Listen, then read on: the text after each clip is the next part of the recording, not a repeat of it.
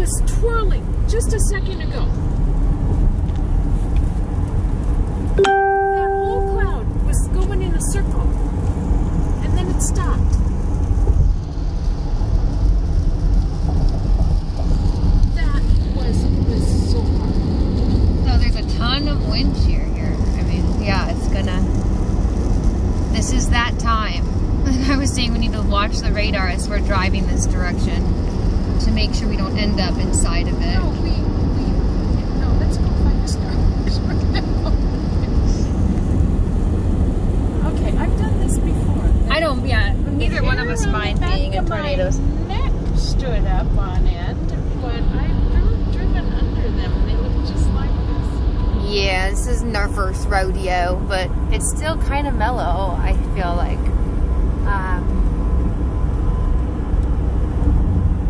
There's a few more things to line up before I think they actually drop down, but look in front of us. There's another one that wants to drop.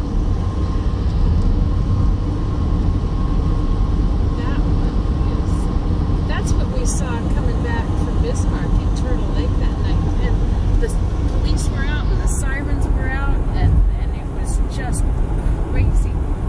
They had this thing going through town. I was in high school. That was years ago, but that's exactly what the cloud looked like that Dad pointed out.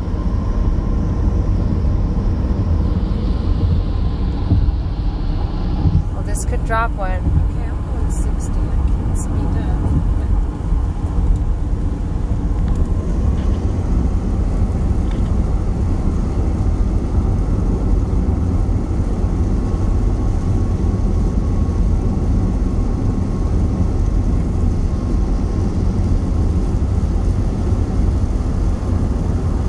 Right here has a tail hanging down. Not twirling, but we're getting that, yeah, it's getting filled in down toward the ground. So I see no rotation though here so far. Maybe a tiny bit, very slow right in front of us. There, yes. Yeah, I mean, this sky could just fall right down here actually, really slowly. There could be a tornado heading that way right now.